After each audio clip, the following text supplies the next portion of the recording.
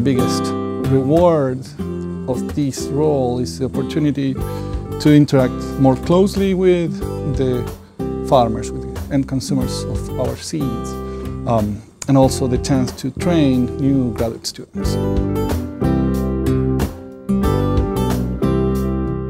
I was an agronomist by training, studied in the University of Rosario, that it's essentially in the heartland of where you grow soybeans in the country.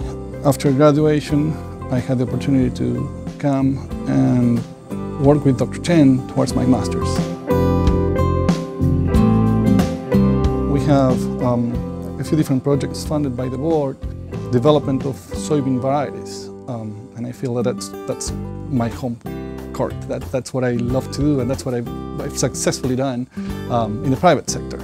The program, we have a very good amount of Group 5 materials. There's a growing need for Group 4 materials, and we're putting all of our efforts into that.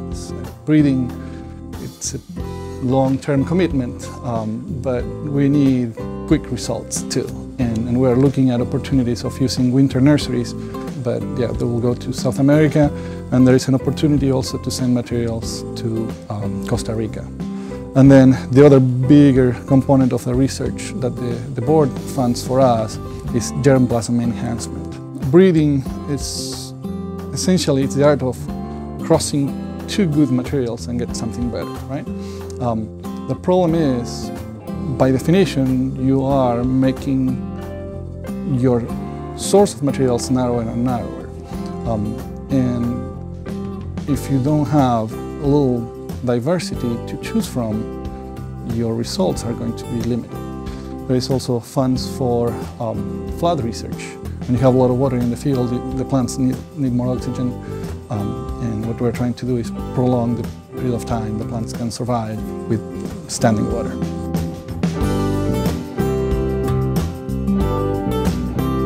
What we're looking at are subtle differences between what makes a winner from a nut.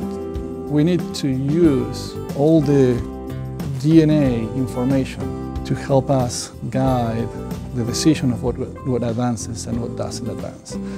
Having this DNA information, my perspective is it does not replace the field, but hopefully by using them both together, we can complement and get to more informed decision on what to advance. We have all the pedigrees tracing back to 1973. The pedigree information, it's critical, and right now it's underutilized, and I would really love to use it a lot more.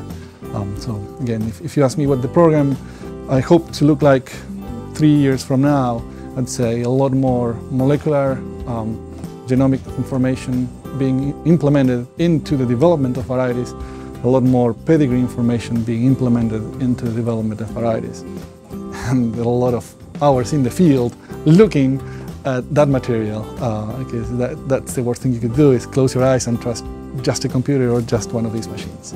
You need to be out there and seeing what the farmer sees.